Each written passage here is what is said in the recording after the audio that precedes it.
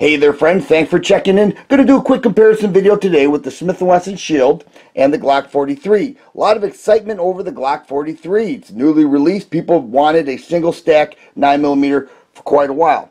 The Shield had equal excitement when it was released a couple years ago, and they obviously beat Glock to the punch with a small subcompact carry version of a 9mm single stack. But we keep hearing that single stack, so let's take a look at the magazines here, and we can see that they are actually staggered. We have the Glock here, holds 6 rounds, and this one with the Shield holds 8 rounds.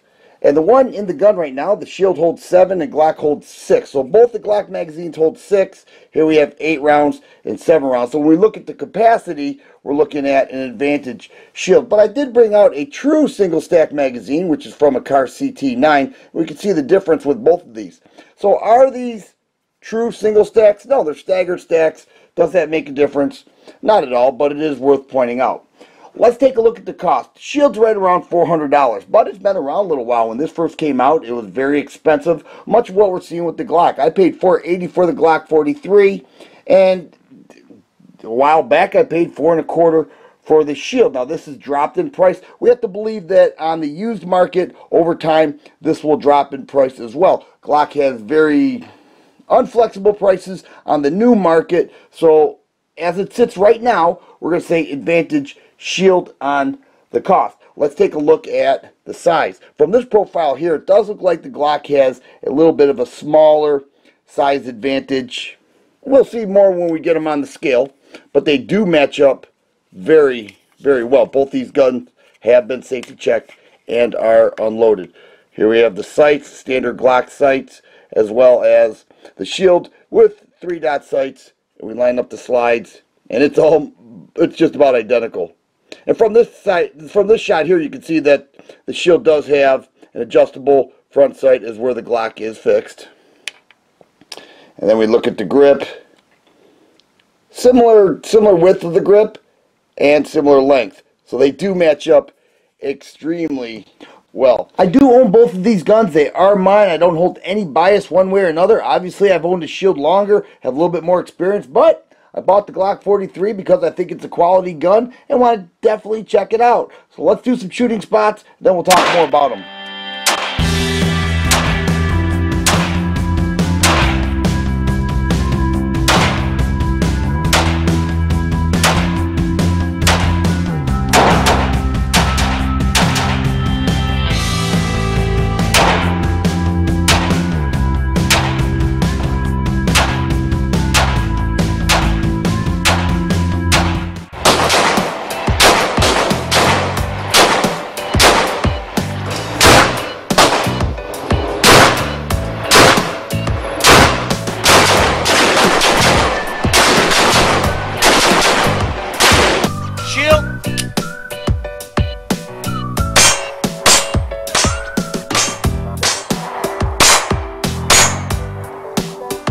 Let's take a look at some of the features, and we'll start with the Glock 43. This is actually a thin gun. And we've heard in the past people say Glock is block. Glocks are thick. Glock is like holding a 2x4. And I've said those things in the past too. It does not apply with this gun. It is thin, and it does carry very well.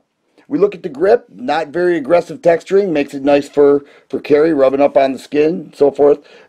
I do like what Glock did with the extended magazine base plate, get a full 3 fingers on there. And I do like how Glock changed the magazine release button with the Gen 4 models and this here. It's placed in a way that you do not have to change your grip angle, and the magazine drops freely, which is unlike some of the other models. Already saw the sights there, pretty standard Glock serrations, straight up and down, beveled into the slide.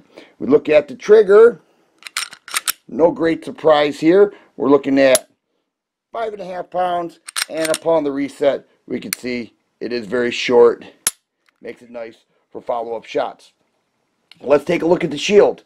Here we have an ergonomical grip as well, and not very much texturing either, and the magazine drop is just as good and nice deployment as well. We can see the magazine is metal. Here we have polymer coated metal. No big difference one way or the other. This model does have a thumb safety, and obviously other models do not. I find it unobtrusive, no big deal. Fish scale like serrations, and does have a loaded chamber indicator right there, a sight hole right above between the barrel and the slide. 3-dot sights, and I really like this Shield trigger. It is pretty crisp, and the reset is just as short as the Glock. Follow-up shots, double taps, all that. Very field nice. Stripping. Each of these guns are very simple. They do not require any tools. Here we have the Shield. It's as simple as locking the slide back, hitting the lever down on the frame, releasing the slide, pulling the trigger, and the slide pulls right off. Disassembles very simply. The Glock is just as easy, if not easier. You just need to pull the slide back a little bit with your hand.